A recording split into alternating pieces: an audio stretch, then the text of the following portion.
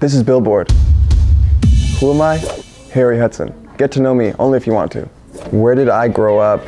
See, there's a lot of places I grew up, mentally and physically, but both mentally and physically was more Van Nuys, California.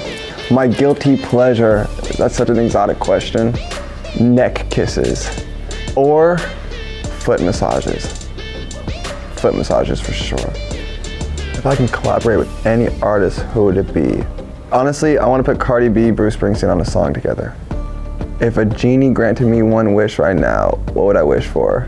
Honestly, a 4-hour conversation with Cardi B.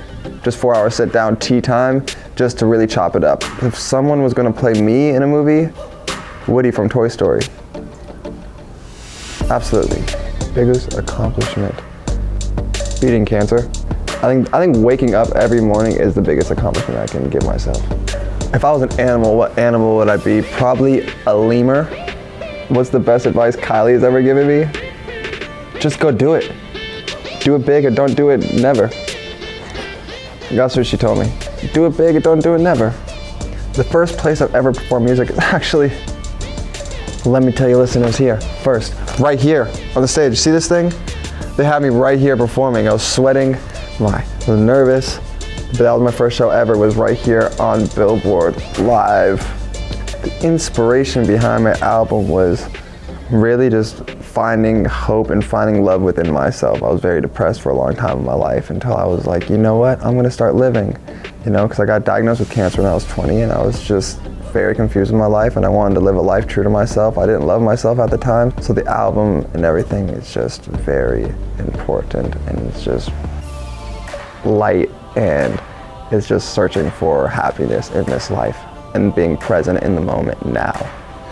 If I had to describe my music in one word, wow, gargantuan.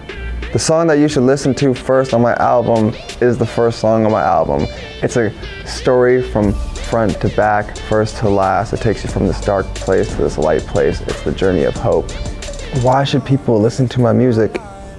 To figure out how to love yourself. I mean, I don't like to force people to listen to my music. I just say, listen, if you're hopeful, if you want to figure out how to love yourself, if you're depressed, if you want to find light in your life, listen to my music. If you don't and you're an awful person, still listen to my music and hopefully it can help you, but I don't like to throw it down your throat or your ears. So what should I do when I'm dark and I'm blue?